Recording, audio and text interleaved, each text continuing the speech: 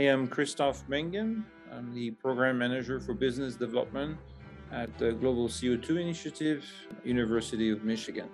TEA is an acronym, Techno-economic Assessment, and it is a methodology to understand both the technical and the economic aspect of a particular technology of interest.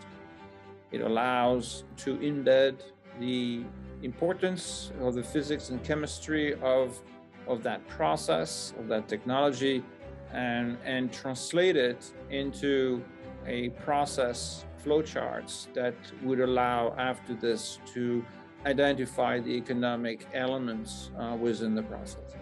TEA is an important factor in understanding how that technology could be commercialized.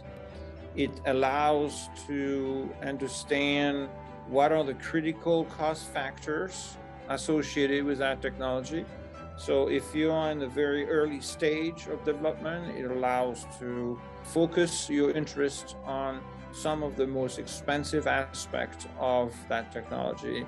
And if you're further in development of that technology, it really starts getting to the point of limiting how many options you have in order to make that technology viable for commercialization.